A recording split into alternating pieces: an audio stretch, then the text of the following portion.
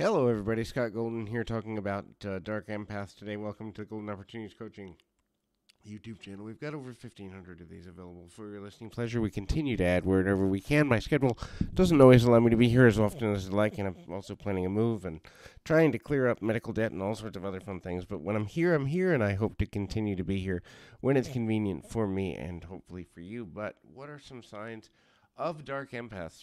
First of all, we've got to kind of define empathy. Empathy is the ability to feel other people's emotions or to relate to other people's emotions on a continual basis.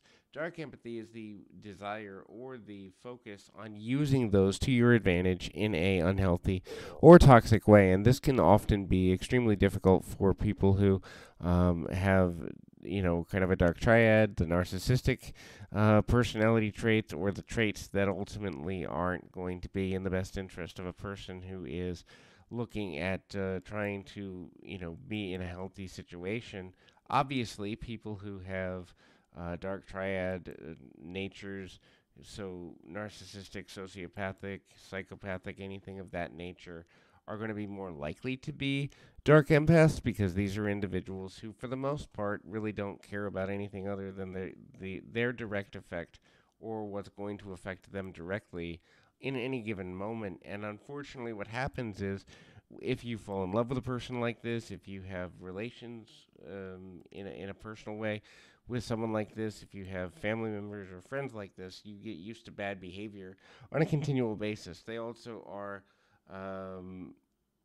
very malicious. They want power, and so trying to control other people through their use of power and or trying to get people to behave in the way that they want them to be by using manipulation techniques. Now, manipulation can be positive manipulation, such as being charming, or negative manipulation, which is intimidation or threat. And so what begins to happen is the back and forth between those two things ultimately leads a person to feel you know, that they don't have complete control, and jealousy becomes another factor in that. So if you're doing better than someone who has those traits or is a dark empath and they feel that they should be getting the glory, the credit, the attention, the focus, whatever have you, they're going to make you feel guilty for what's going on in your life as being better than theirs. So there's always a comparative factor. There's always a desire to be in a better position or be seen as better than other people. And so that illusion of competition that I talk about in so many other audios comes into real heavy nature here. The guilt complex is also another factor that often becomes a major force, because when you are doing better than them, or you're not focused on them, or you choose to disengage from them at any level, they will make you feel guilty on a continual level simply because, number one, they can, but two, if you're feeling badly, then they can feel powerful again. Realize with a dark empath, it's all about the power struggle. It's all about trying to get you to feel a certain way, better than they are, only when it suits them. So they're going to prop you up if they can benefit from it. But other than that, they're going to tear you down, and that tendency can become exhausting also.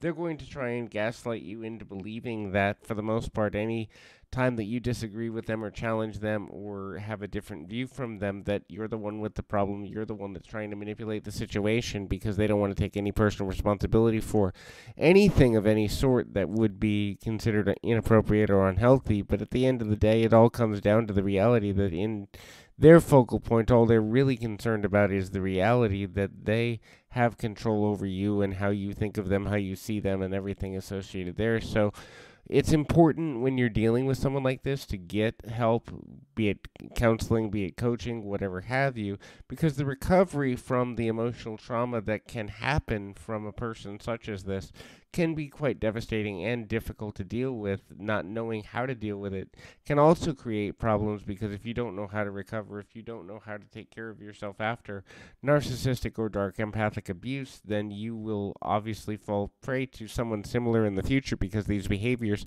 which are not kind or useful or helpful for anybody, will seem natural to you, and thus you'll tolerate things that you normally wouldn't or shouldn't, and that can be super damaging both in the long and short term of your daily life. So hopefully this is helpful. I encourage you to reach out if there's anything I can do to be of assistance to you in your recovery journey, should you need to take a recovery journey. Until next time, keep your feet on the ground, your mind in the moment. Until next time, everybody.